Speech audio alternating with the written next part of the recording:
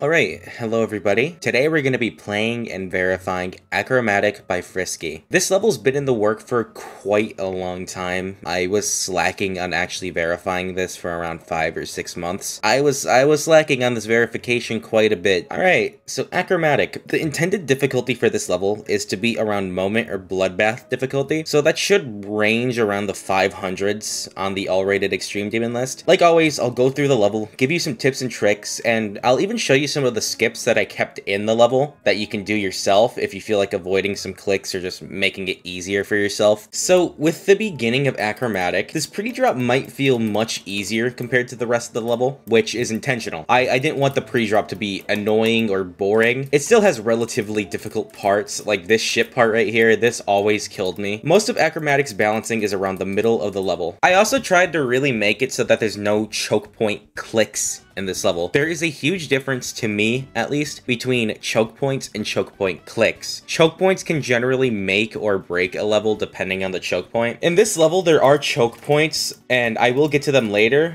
and those choke points were made on purpose. Keep in mind that I was also unable to change a lot of the parts in this level just because they were really hard to change, just because of the way the decoration is. This wave part right here, it might be hard to see, but you have to go through a spike corridor. The click pattern right here is the most consistent click pattern I found for this wave part. Other than that though, this wave part isn't hard at all. It's the easiest wave in the level. This robot part is just reliant on your timings. I'm unsure because as the only victor, sole verifier of this level, I'm not sure how this part truly plays from zero because I got really consistent with it right off the bat and I was in charge with balancing it, so if it plays terribly, please forgive me. This is also my first verification, so keep that in mind. This spider part is really easy. I gave you lots of leeway in this spider part so that you don't really find it annoying, and this cube part is just some pretty simple memory. So yeah, at 43% actually, you're at the drop. The drop wave is the second hardest part in the level. It's just because it's a bunch of wave timings. It's a pretty linear wave part. If you don't know what you're doing, it's gonna be really hard. I would definitely recommend practicing this part so you get consistent with it. This is a part you really want to be consistent with. This part is much easier than it looks right here, because if I show you the hitboxes, you'll see that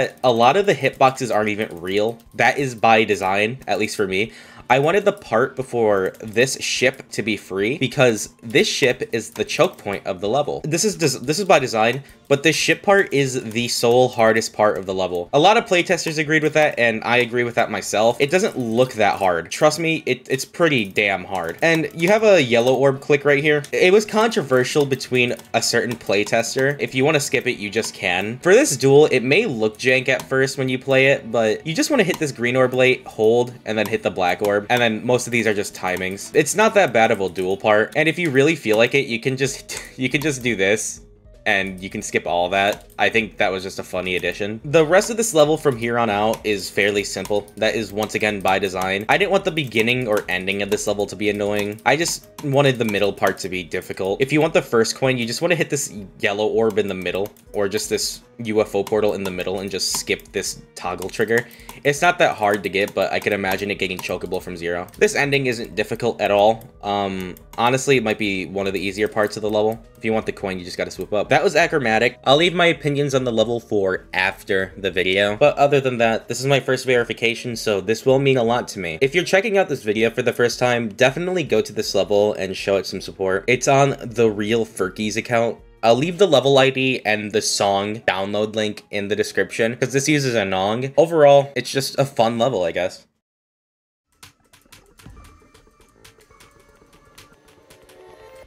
Let's go, I did the run! I did the run! I don't know where it's from.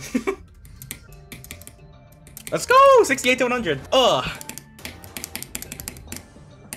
Oh my god. Jesus fucking Christ. I died to an easy click. It wasn't even that long to get that run right after. Alright, nice. 2 runs.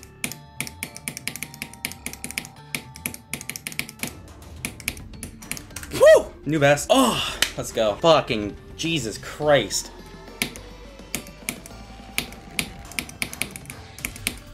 Oh my god. Holy fuck. I forgot to click. I got so nervous. Holy shit. Oh my god. Oh, I got so nervous. Oh, fuck. I'm nerfing that click back. Guys, I just realized I'm on 0 death no clip. I swear to fucking God.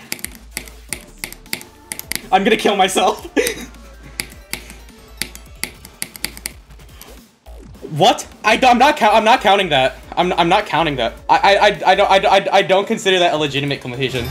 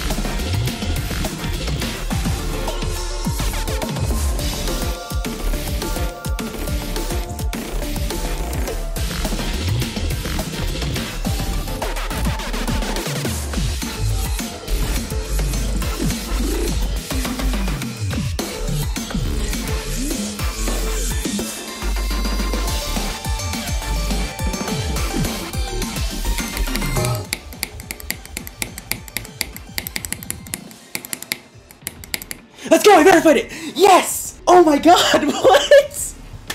Yes! Yes! Let's fucking go! Go mute me!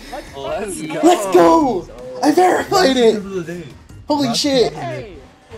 Fucking finally! Oh! Alright, that was Achromatic. The gameplay of Achromatic is pretty fun in its base form. I did find the pre-drop to be specifically annoying in some parts.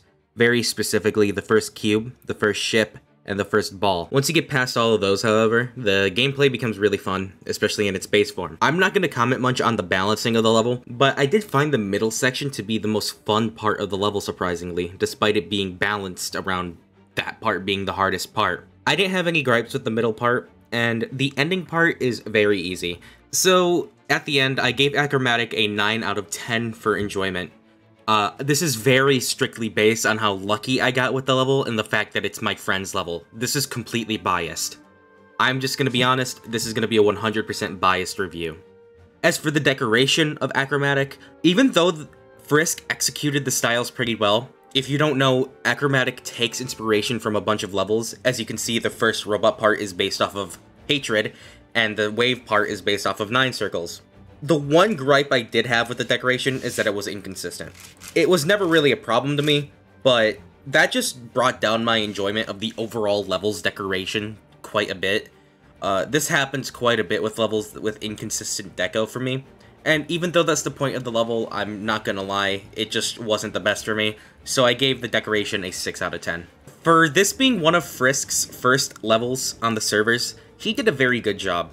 I want you guys to go to the level and comment some very nice things to him, and try to get the level seen by as much people as possible. If this gets rated, that'd be awesome, but if it doesn't, then oh well. Anyways, thank you for watching, have a good day.